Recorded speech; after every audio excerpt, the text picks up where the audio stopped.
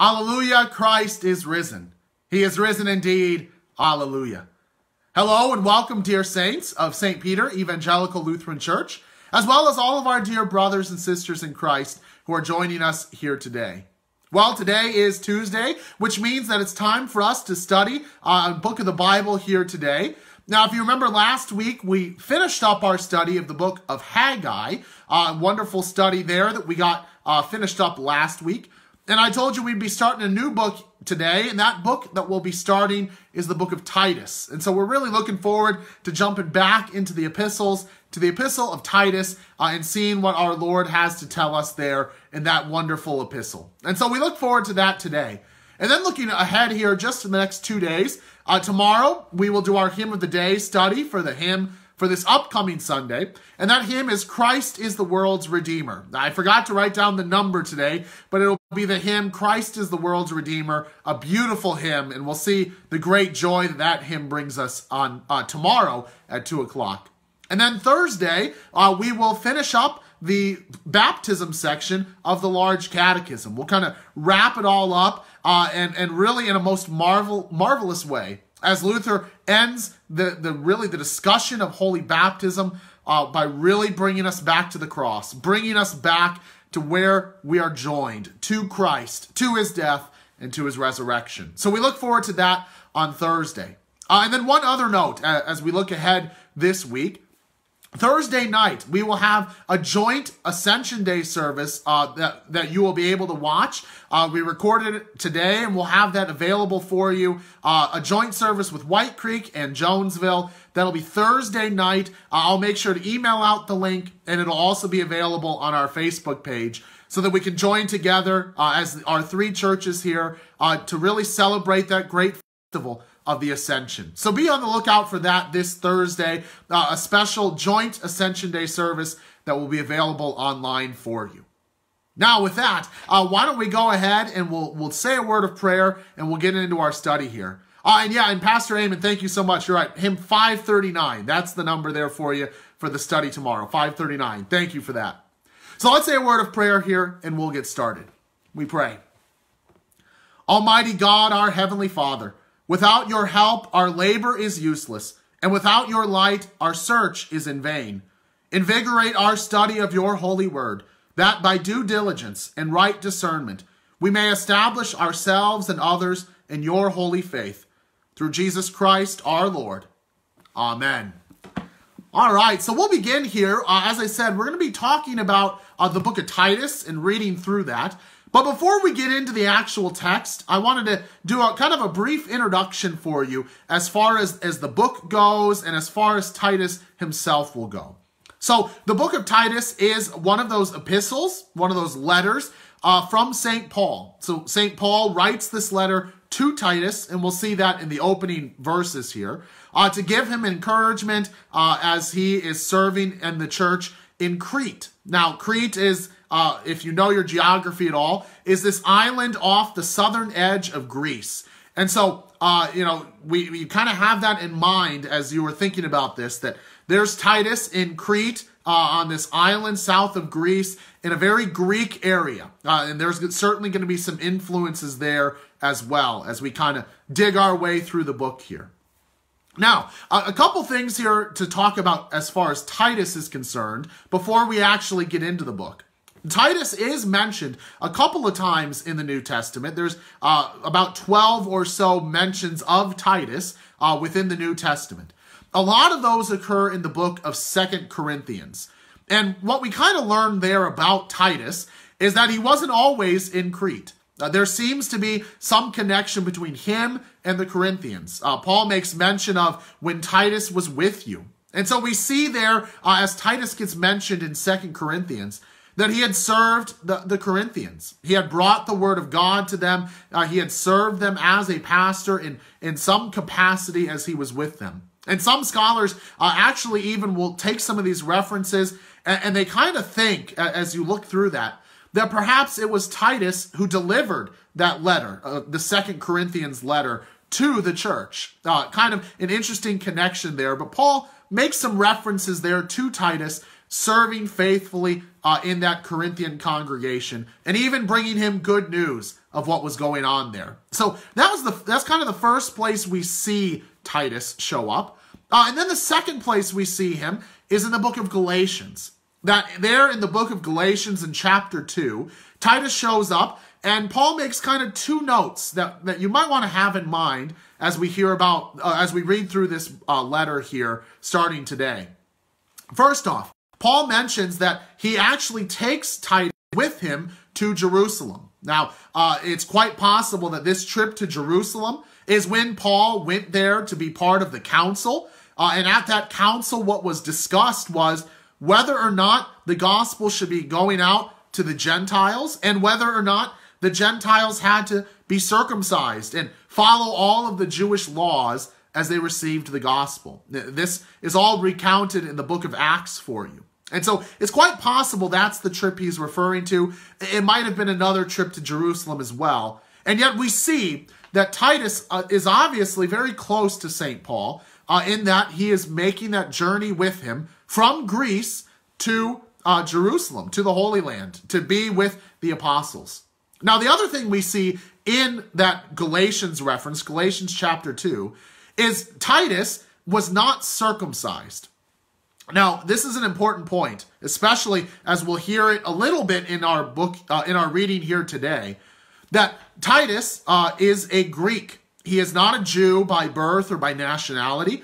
He is Greek. He's a Gentile through and through. So, of course, as a child, he would not have been circumcised. But the question arose, as I kind of mentioned with that council, well, does an unbeliever, or does a Greek, a non-Jew, when they become a believer, do they have to be circumcised? Well, Titus is one example where Paul said, no, the circumcision does not make you a Christian. Circumcision is not a requirement to become a Christian. And this really was kind of the test case to really say, no, you do not have to follow all the old Jewish laws, the old Jewish customs, that the Old Testament is fulfilled in Christ. And so it's a very important point that is mentioned there as far as Titus. And Titus is kind of that one great example in the New Testament of how circumcision is not a requirement. It's not a law for us in order to be a Christian. And so Titus plays a very important role in that way. Now, there's one final place then where Titus is mentioned in the New Testament outside of this book, and that is in 2 Timothy. As Paul is going through towards the end of that letter in chapter 4, he mentions Titus and how Titus is going to yet another area to bring the gospel to the people in Greece. And so we can see as we look through all these kind of different references to Titus, we see that he plays a fairly important role in the early church. Not only is he quite possibly a letter carrier, carrying scripture to the Corinthian congregation, but also he is one of those central figures in showing that the gospel is for all people, right? It goes out to all nations, even the Gentiles. And then finally, we see that he falls in the line of all the pastors, all those men whom the Lord has sent forth to carry that gospel into the world, to serve faithfully by preaching the word and administering the sacraments. And so Titus is a very important figure in the New Testament, even as we see here in the book that bears his name.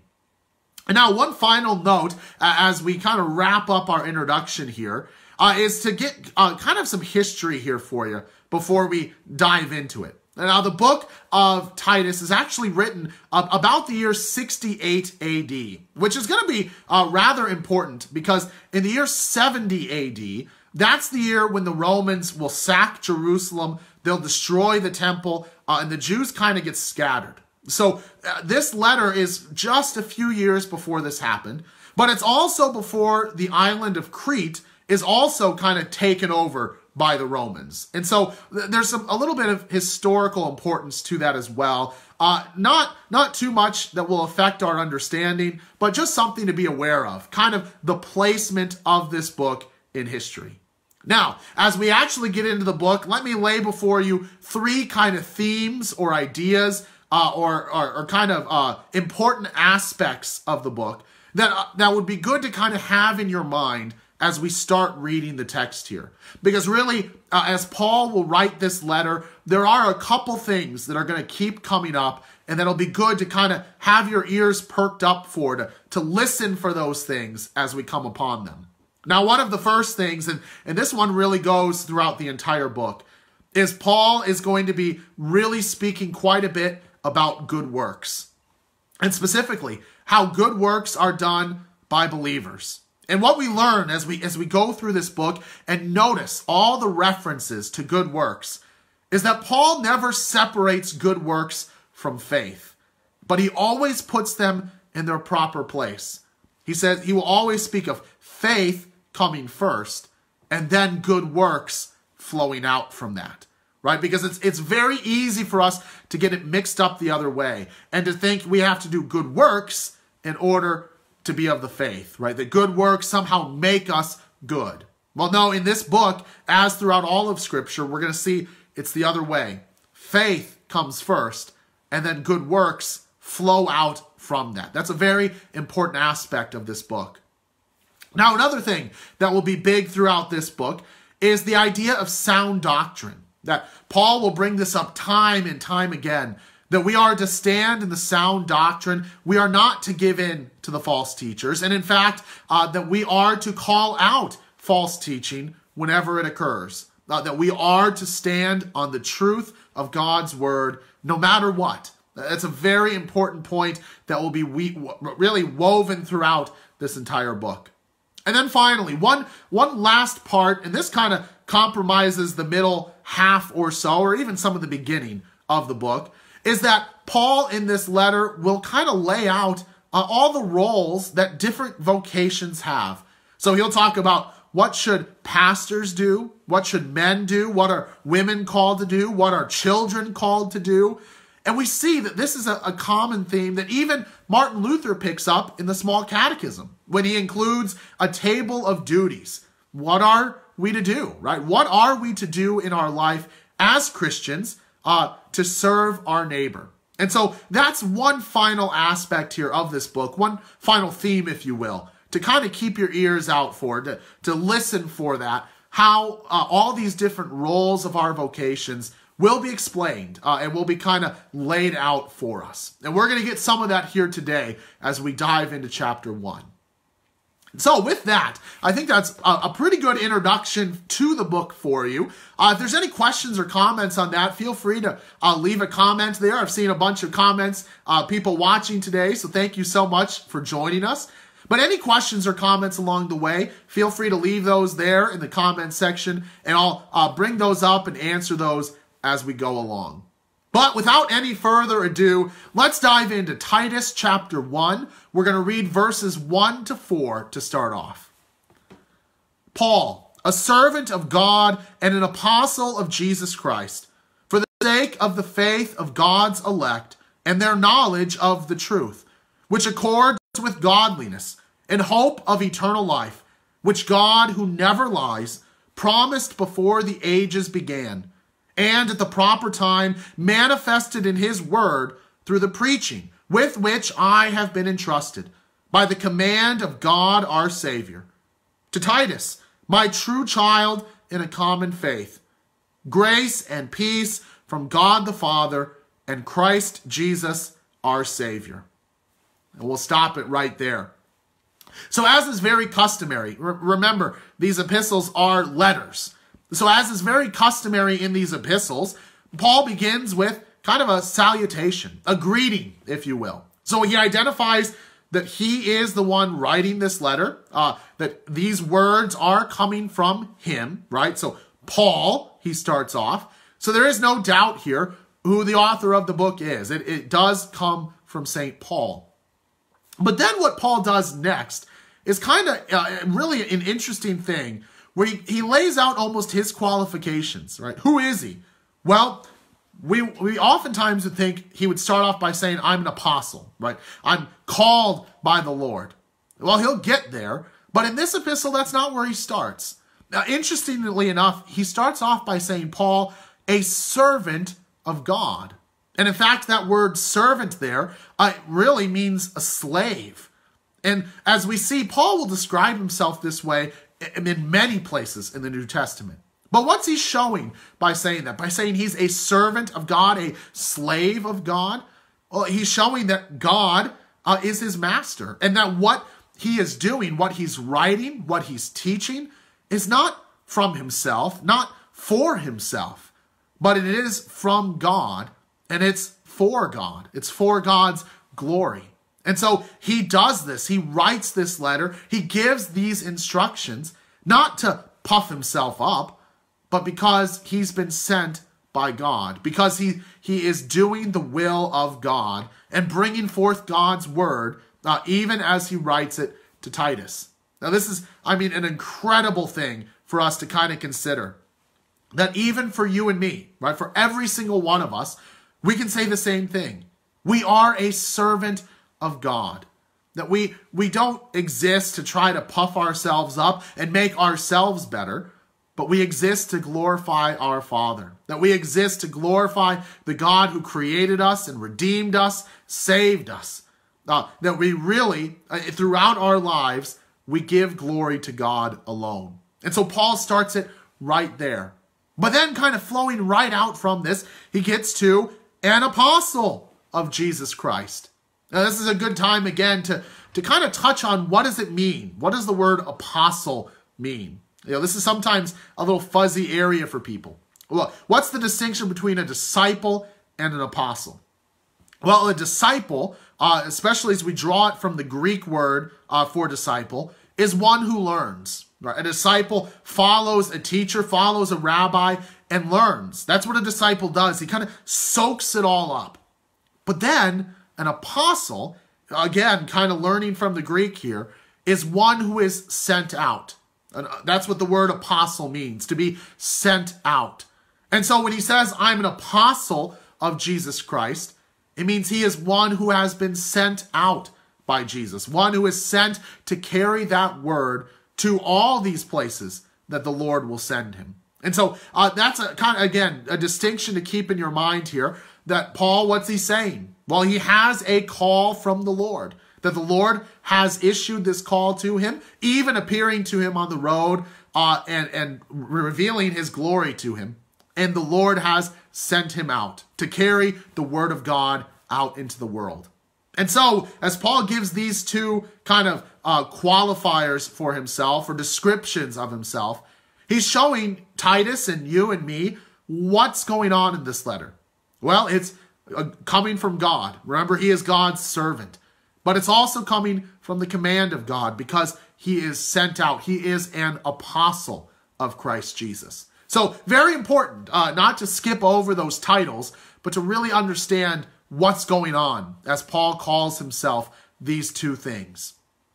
And so then, kind of having this in mind, he gives the reason, right? Why is he sent out? Why is he serving God in this way?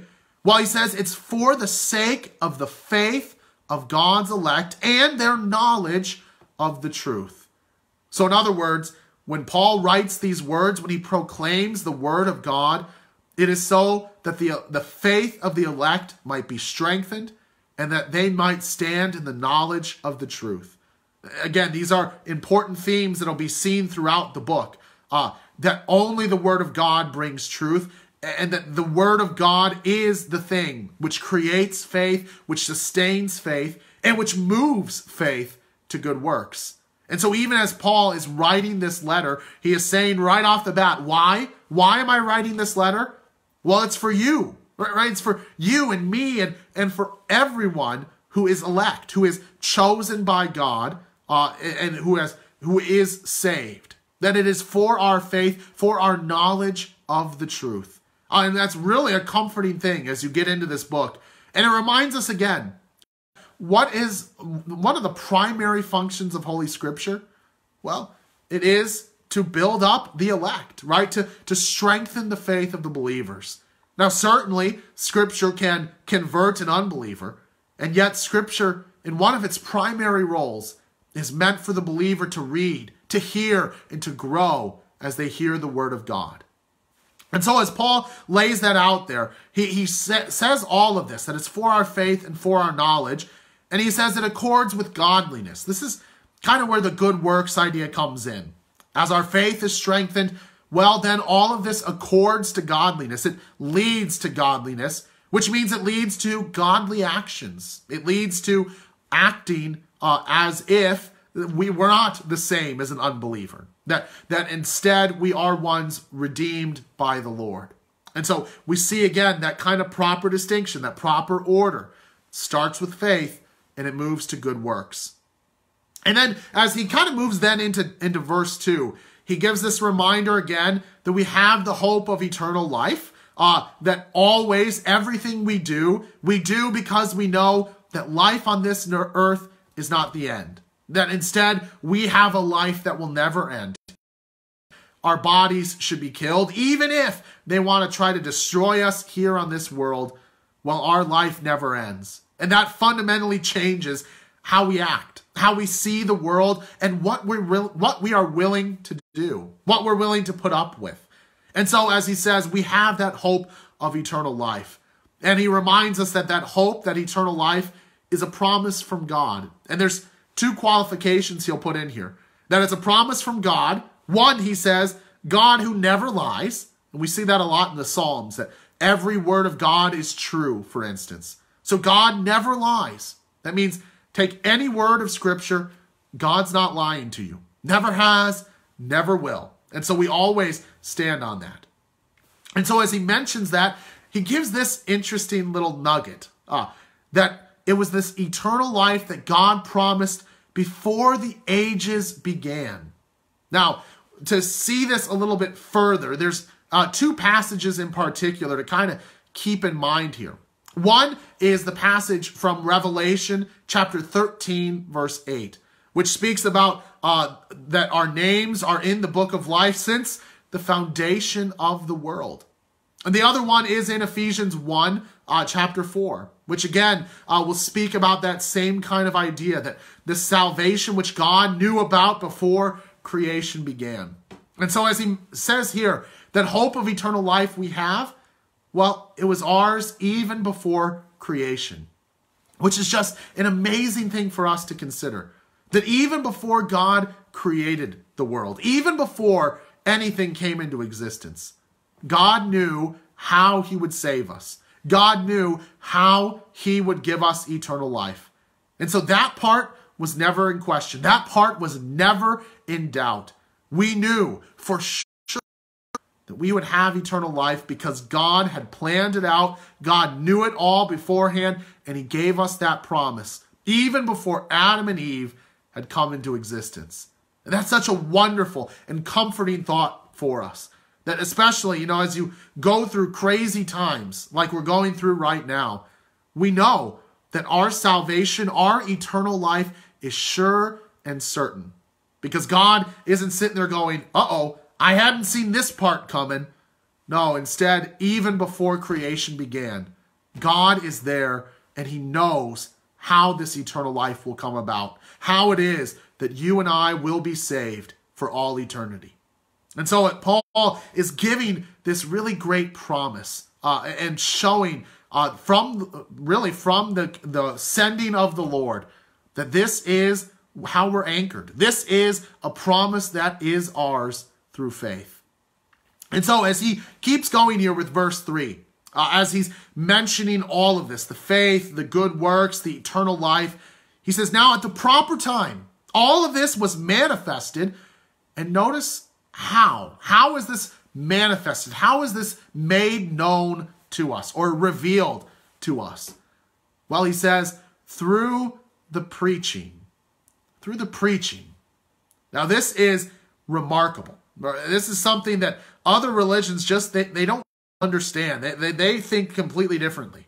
But the Christian faith, right, and Christ himself comes through the preached word. It comes through the word of God because Christ is the word of God. And so the preaching is how the faith is given. And yet, the preaching, when you hear that, don't think just, when pastor gets up in the pulpit and gives a sermon.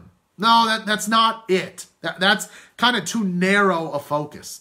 Instead, the preaching is wherever the word of God is. So that is in the sermon. That's also in the liturgy, as every word of our worship comes from the word of God. But it's also in the sacraments, where the word is attached to water and the word is attached to bread and wine. All of these are that preaching. And so when he says all of this is made known through the preaching, it is made known through anything at all, where the word of God is. Anytime the word of God is proclaimed, whether it's a sermon or the liturgy or the sacraments, you name it, there is salvation being made known to you. And so what a remarkable thing that is, to see that, to understand that this is made known through preaching, through the word of God, in other words. But then he gives one kind of final little nugget here in his introduction.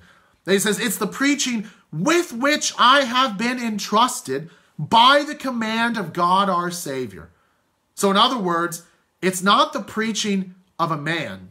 It's not that Paul was preaching his own thing and every other pastor is preaching his own thing. No, it's the preaching that is done by and through the command of Jesus Christ.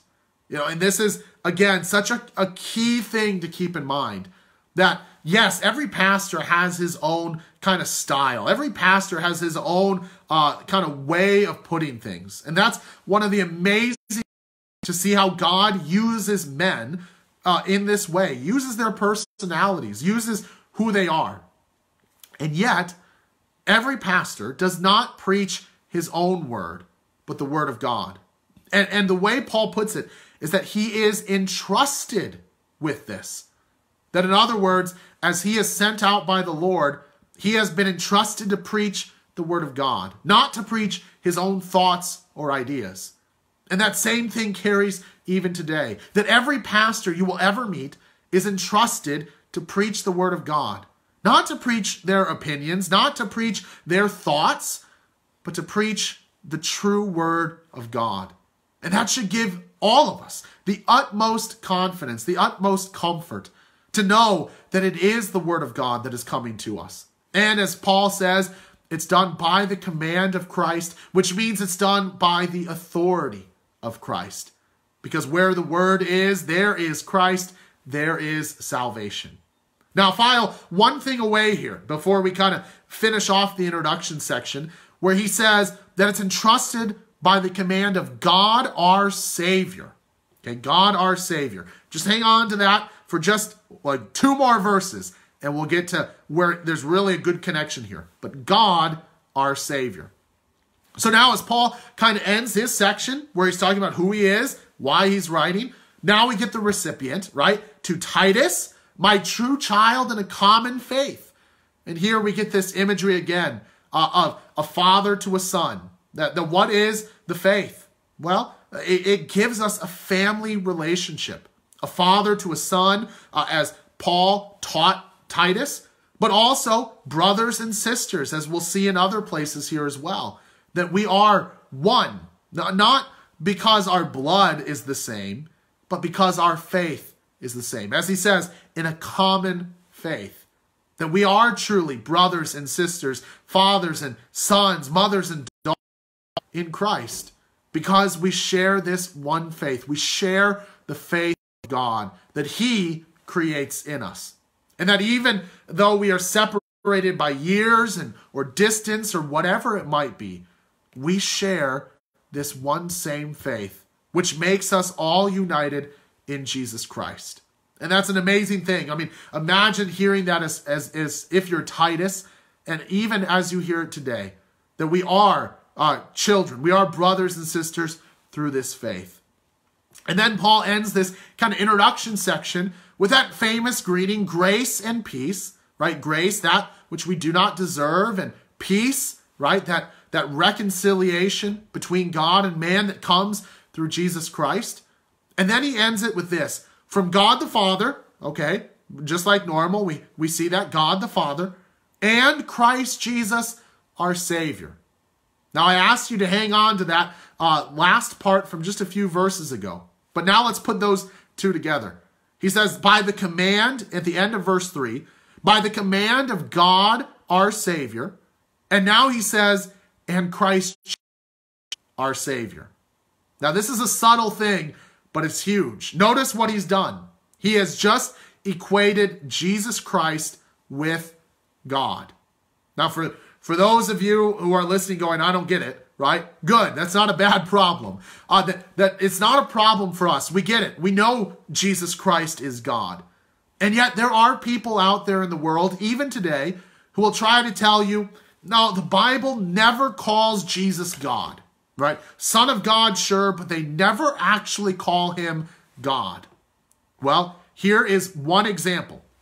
There's others that are more clear, but here is one example where we actually see it happen. God our Savior, and right down there in the next verse, Christ Jesus our Savior. Just use those interchangeably. They're the same person. Christ Jesus is God. God is Christ Jesus. They are both one and the same, right? Jesus is God. Because that little part, our Savior at the end, shows us that that those two really are the same. It's kind of like a giant equal sign there. So I wanted to point that out. Just one example, again, among many, but one example of where Scripture really does clearly say that Jesus Christ is God.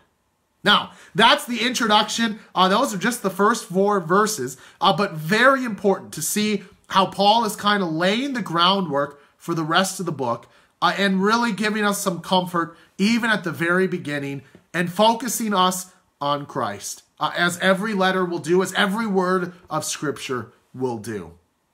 And so, having that introduction done, let's go ahead and continue on here with verses 5 through 9. And if there's any questions at all at this time or at any point, feel free to put those on the comment section and we'll bring those up. But not seeing any right now, let's read verses 5 through 9 here.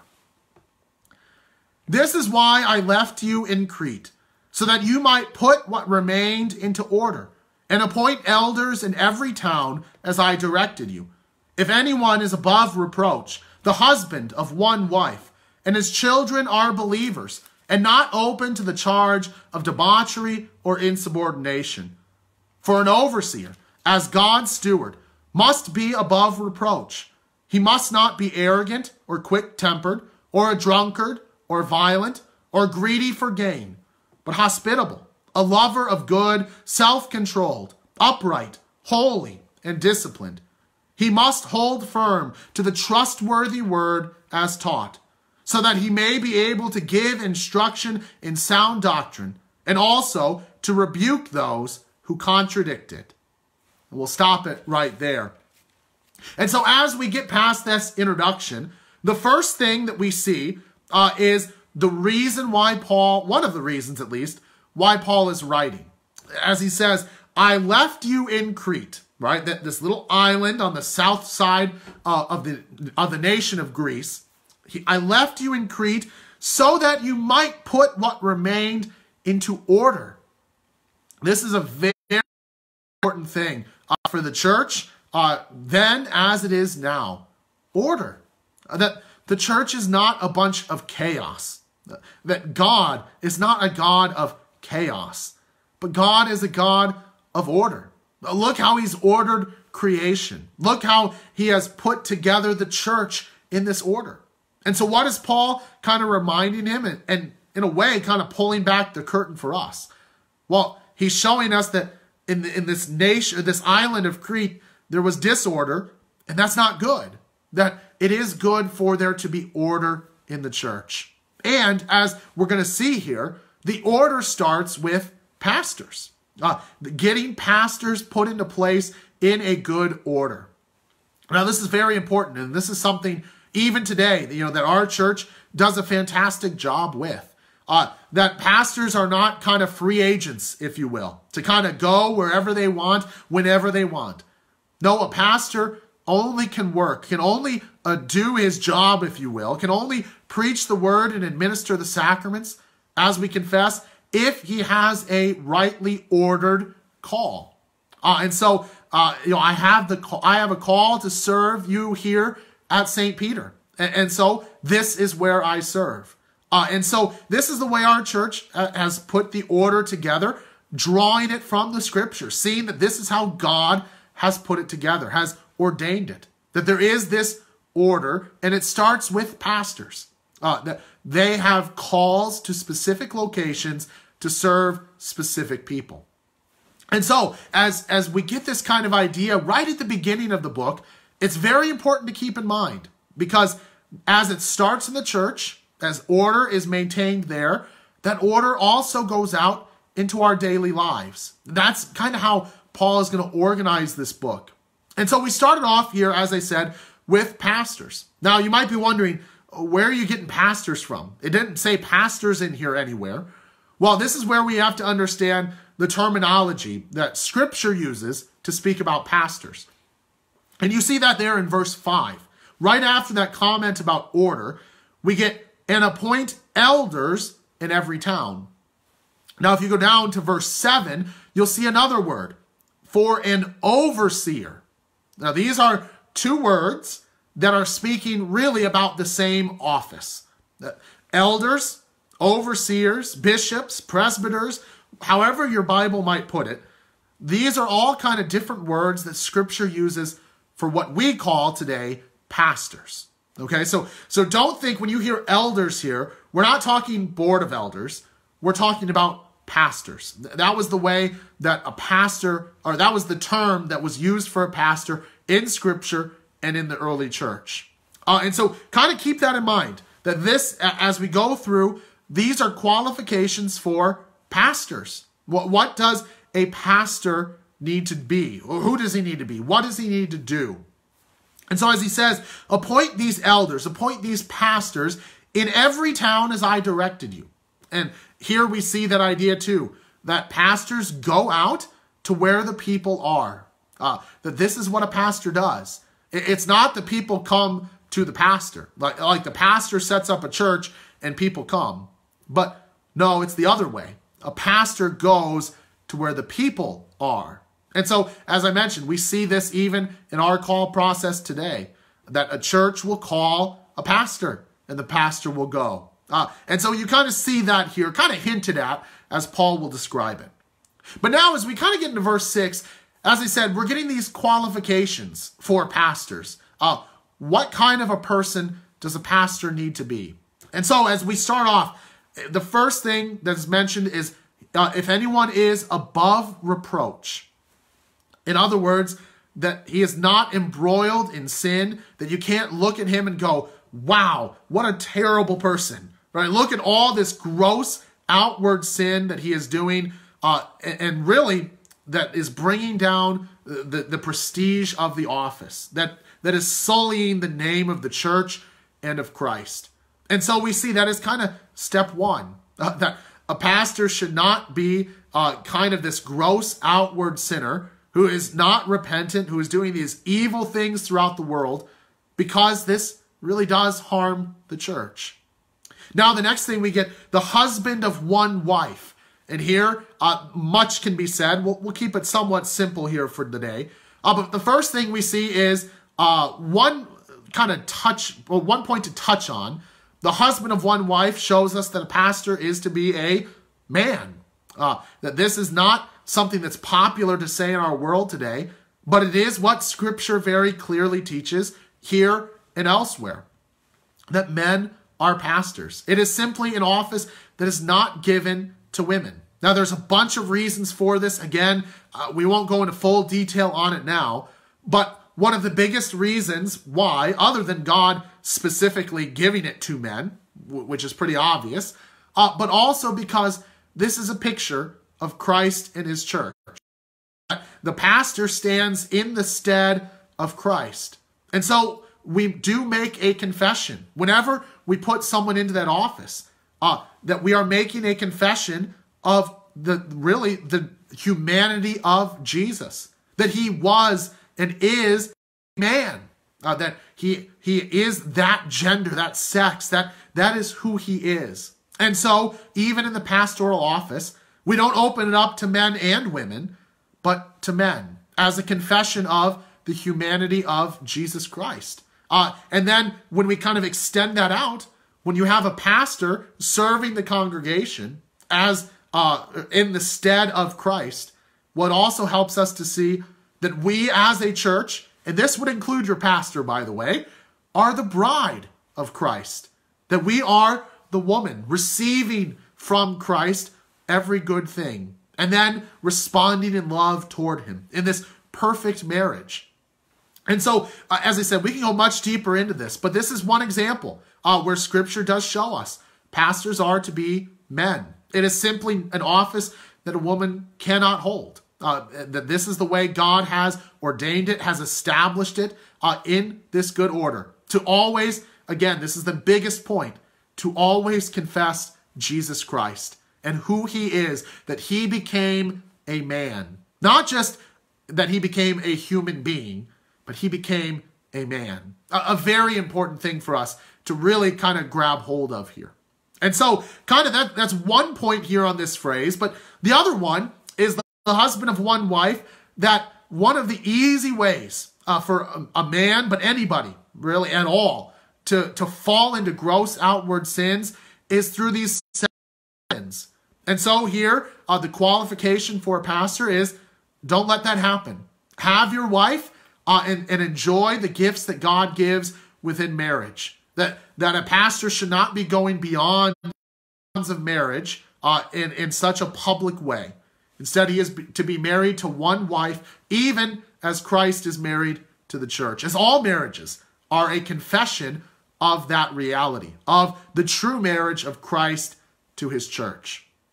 And so, as I said, way more can be said on that, and more time to talk about that later. But hopefully that kind of touches on the key points of that aspect of it for you. And then as we kind of move on to the next part, as he talks about that, then he brings up children. And he says that the children of the pastor are to be believers and not open to the charge of debauchery and insubordination. Now, again, do not misunderstand what is being said here. It's not to say if a pastor has a child who grows up and falls away from the faith, he can't be a pastor anymore. No, that's not it. Because to understand this verse that way, to think about it that way, is to make the faith of children dependent on the parents, right? But that's not where faith comes from. Faith comes from the Lord. Only God can create and sustain faith. And yet, what should a man who is a pastor do with his children? Well, as Paul is saying here, he should teach them, right? He should raise them in the faith. That if you had a pastor who never brought his kids to church, never read the catechism to them, never talked to them about Christ, well, that should be a red flag, right? And that should be something that really should be brought up. It is not to say that if a child falls away, somehow the pastor now loses his eligibility, if you will. No, not at all. Instead, it is to say the pastor should be leading by example, teaching his children the faith, growing them in that way, bringing them to church and Bible study and doing these things at home as well. That this is what a pastor should be doing. And to kind of take that next step, that his children should not be those kind of men that we say pastors shouldn't be either, right? That he should not be encouraging them to go live in their gross outward sins, their debauchery and insubordination, Paul says.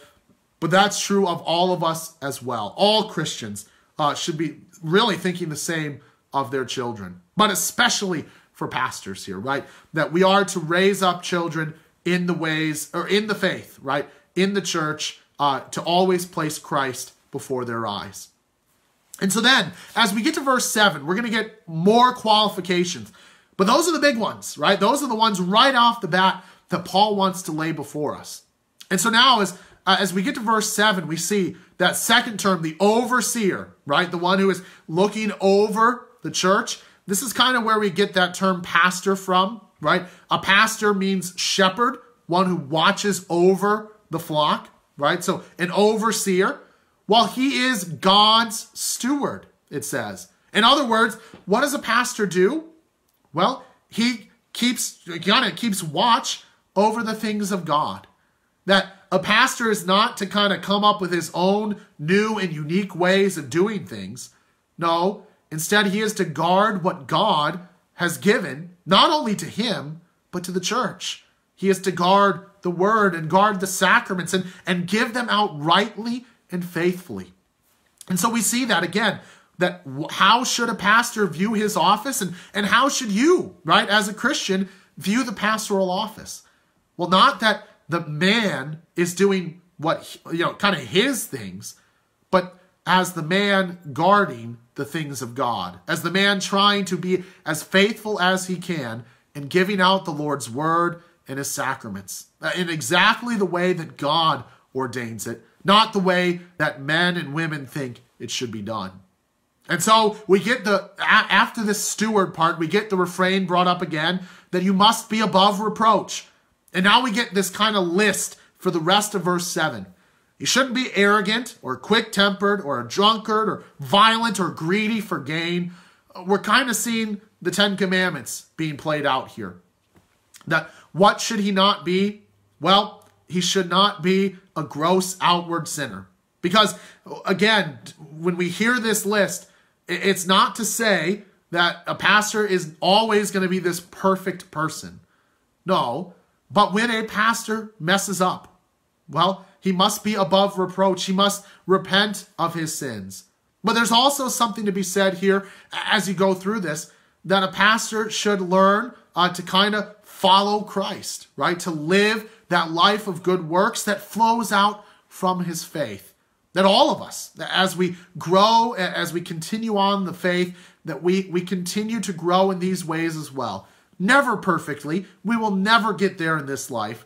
And yet we strive ever more to not be arrogant, to not be quick-tempered or a drunkard or violent or greedy for gain.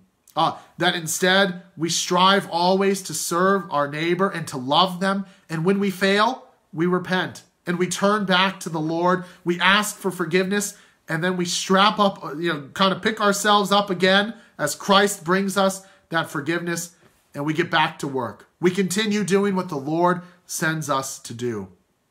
And so as he kind of ends that part, right, these are all kind of the knots, right? Don't do these things.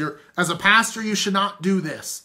But now, here's kind of what should you do? What are the good things? Well, verse 8, be hospitable, right? Take care of one another. Be a lover of good, self-controlled, upright, holy, and disciplined. Well, again, all things that we strive for, all things that all of us, but especially pastors, strive to do at all times. Will we be perfect? By no means. But when we fall short, do we repent? Absolutely, as we all do. And so as he lays out this list, it is just a reminder that as a pastor is called to live this life of faith and to be an example to all the church of what godly living looks like. And ultimately, what does godly living look like? Well, it looks like loving the Lord and loving our neighbor and repenting when we fall short, repenting when we mess up, when we do sin. That is really ultimately the qualifications for a pastor. Now, as he kind of gets through those things and we get to verse 9, then we get kind of this last little bit, right? This last thing, and as we've gone through all these qualifications, this one kind of stands up at the end as very important.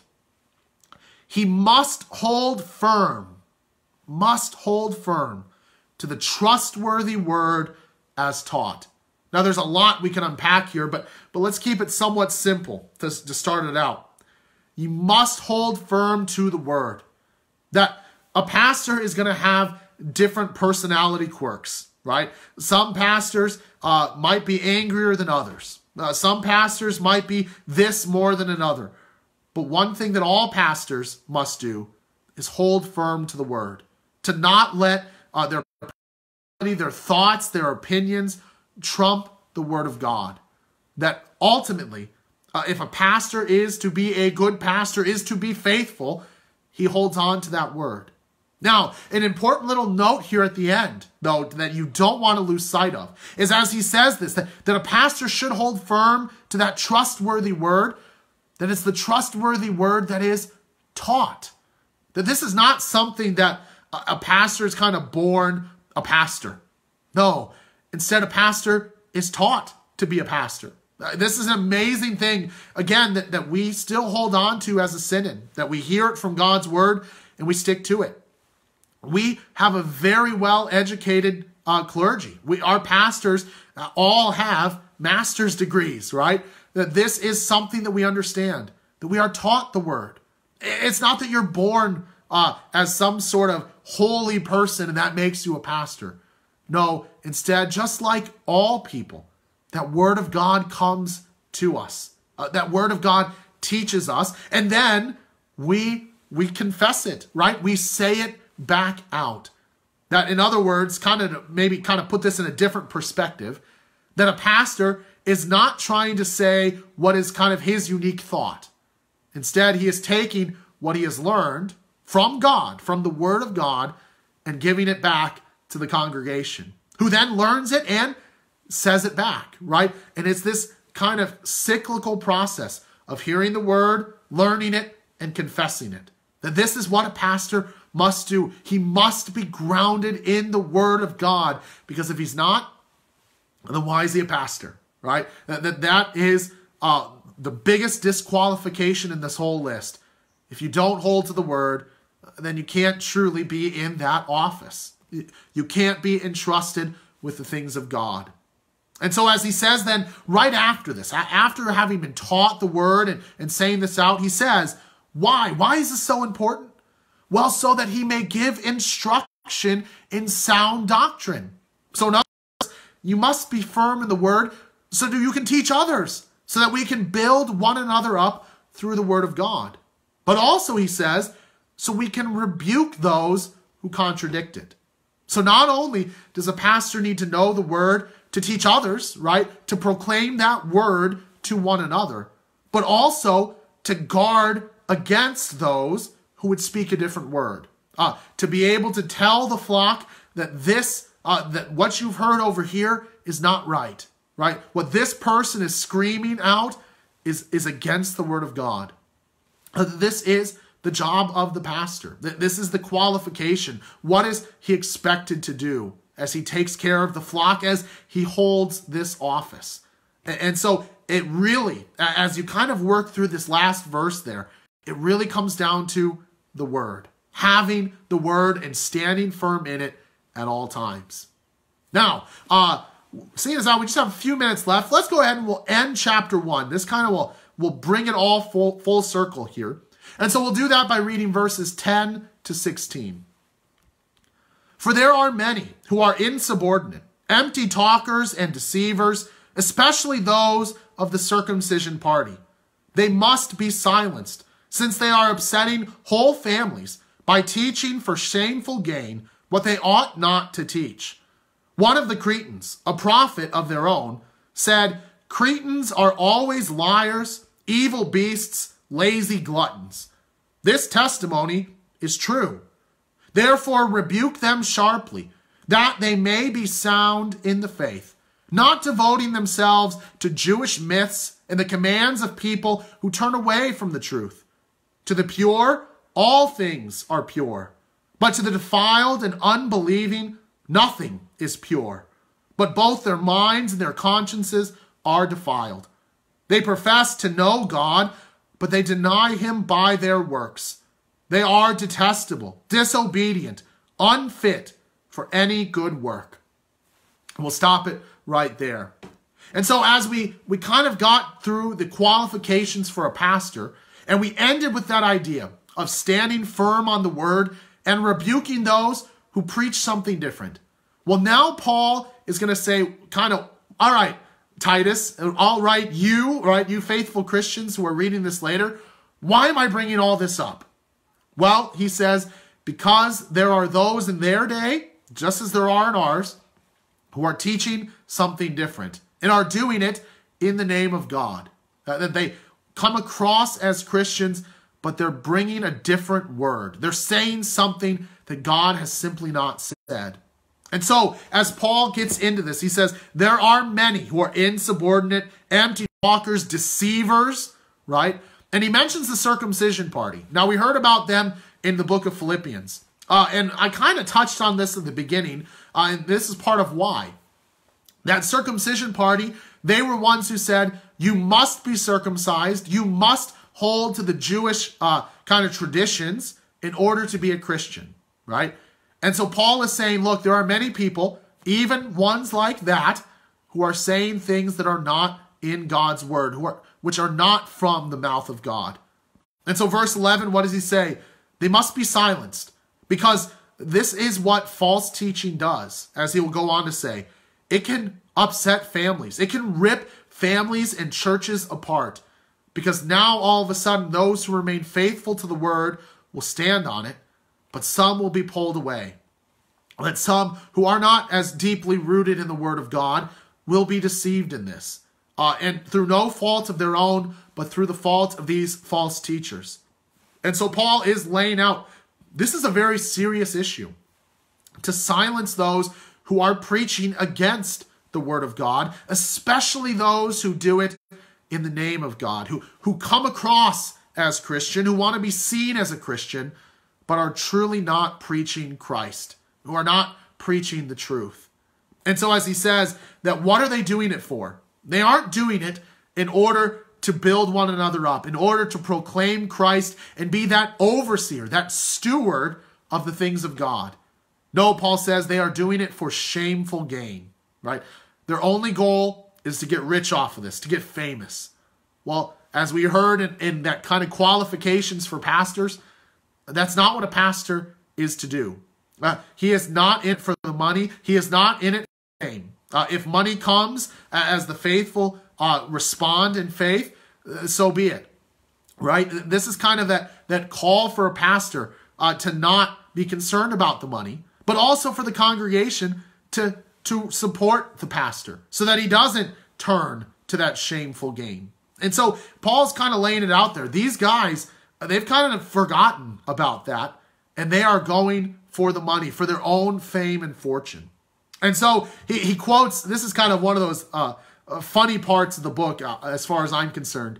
He quotes this poet who they claim to be a prophet, right? Who says, Cretans are liars, evil beasts, lazy gluttons.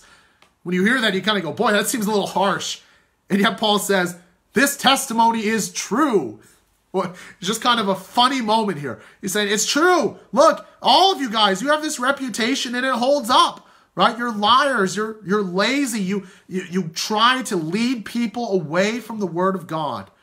And so what is so important, right? For them, it was of vital importance. And for us, I think we can say the same thing in our country, because really all people, all men, no matter where they are liars, are deceivers, are lazy, and try to be enemies of God. All of us are, right, in our sin. And so, as he says, yet for those who are of the faith, for those who have the word of God, what should you do? Well, he says, rebuke them. And in fact, he says, rebuke them sharply. Now, this is something we don't always like. We don't, certainly as pastors, it's not a favorite thing to do. I really do not like telling someone that they're wrong, telling someone that what they're doing is harmful or dangerous, telling what they might think or believe is not the word of God. I don't like doing that. I'd much rather not, right? I'd much rather be nice and friendly with everyone and kind of let people go. But that's not what I'm called to do. No, as even Paul will say here, we rebuke them sharply. That when we are straying from the path, when we stray from the word of God, we must be rebuked. We must be brought back. We must be shown our errors. It's not always easy. It's not fun, but it is necessary. And he gives us the reason why. Why do we do this, he says? Well, he says that, in order that they may be sound in the faith. That when we stray from the pure doctrine of God, we need to be brought back. We need to have our errors made known to us in order that we may stand firm in the faith. And so as he says, right, because the problem is, if this does not happen, if we say, well, you're not really right, but I'm not going to say it, well, then we just keep wandering off further and further away from Christ. Now, the example he gives in their day was going into Jewish myths, right, that thought you must circumcise yourself to be a Christian, or whatever it might be. In our day, it might be wandering off. Somebody goes off and says, well, we just have to love people and love them no matter what they're doing, and just accept their sin, right? Because we think it sounds really nice. And we can just wander that path until we are so far away from Christ, we wonder how we got there. And so as Paul says, instead, we must rebuke that. We must speak out against it so that we can remain in the Word of God. So we do not leave the faith, and we do not leave Christ and where he is. And so as he gets to verse 15, then he kind of uses this analogy. To the pure, all things are pure. So in other words, to the believer, right, all the words of God are true. They're right. They're pure. They're holy. But he says, to the defiled, to the unbeliever, nothing is pure.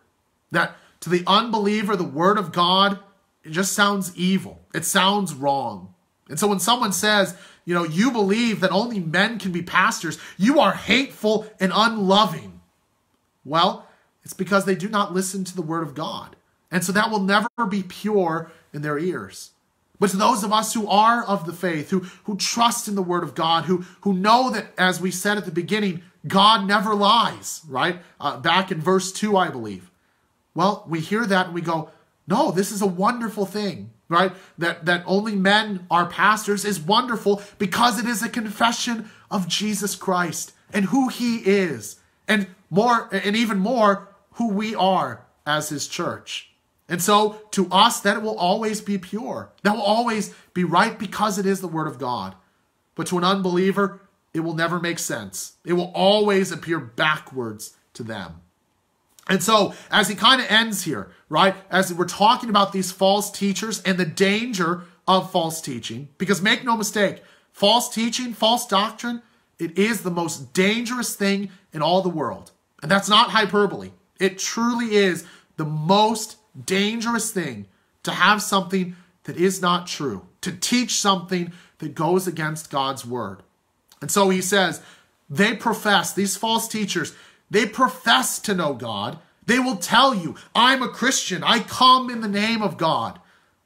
But he says, they deny God by their works.